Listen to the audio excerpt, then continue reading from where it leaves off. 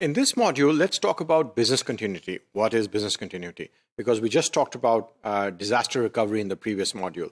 So business continuity, and this description is from the ISO 22301 standard, which is a business continuity management system, or BCMS. Business continuity is the capability of the organization to continue delivery of products or services which it is delivering at acceptable predefined levels following a disruptive incident or following a disaster, for example. What is business continuity management, or BCM? This is a holistic, complete management process that identifies potential threats to an organization and the impacts to business operations those threats, if they are realized, might cause, and which provides a framework for building organizational resilience, strength, with an effective response that safeguards the interests of key stakeholders, reputation, brand, and value-creating activities. So that was a fairly long description or definition of business continuity management, but it actually talks about the entire life cycle.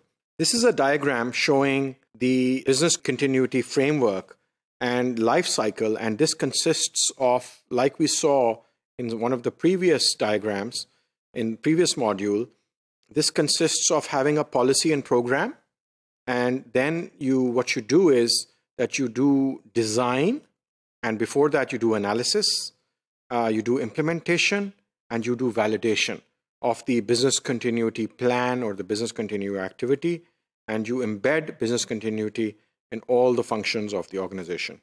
And this diagram was taken from the Business Continuity Institute.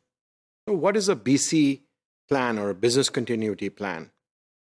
This is a document that consists of critical information an organization needs to continue operating and operating during an unplanned event or a disruption. And what is a BC plan, a business continuity plan? The BCP, or the business continuity plan, should state essential functions of the business. What does the business do? Identify which systems and processes must be sustained, which are the critical processes and functions. And if there's a disruption, which are the priority processes, systems which must be maintained and sustained, and detail how to maintain them in the event of a disruption. It should take into account any possible business disruption. So business continuity, as opposed to disaster recovery, is owned, and the ownership lies with the business operations department. It's cross-functional, cross-organization.